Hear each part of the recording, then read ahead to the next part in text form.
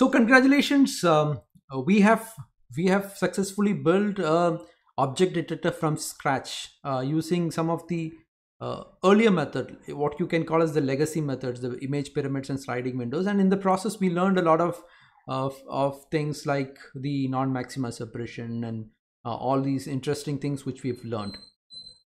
Now what we will do next is, now that we have learned the basic principles of some of the earlier methods which we have seen, in the next post what we will do is we will build this object detector from using RCNNs, or the RCNN family, which we will deal with next.